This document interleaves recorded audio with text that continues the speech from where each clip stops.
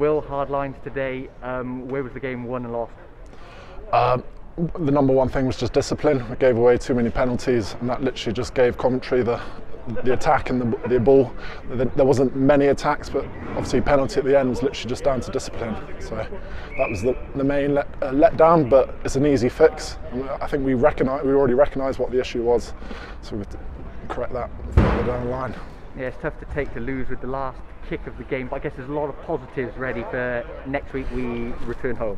Yeah, it's a Friday night game. I think boys, obviously a tough one to take, losing by 2 points in that one, and it's like I said already, it's one easy fix, and the amount of ball we had in that game, the amount of platform we had, the scrum was solid.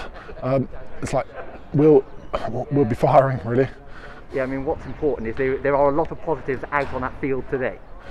Yeah, well, for what people can see or have watched, it's exciting rugby. I think boys have been cooped up for quite a time, and people are just desperate to get out there and play some decent rugby. And for you, your first time as co-captain in a competitive fixture, obviously not the result you would have wanted, but how proud are you to have reached that? Yeah, it's a nice achievement to have. It's I think as a team, everyone gets around each other, and I think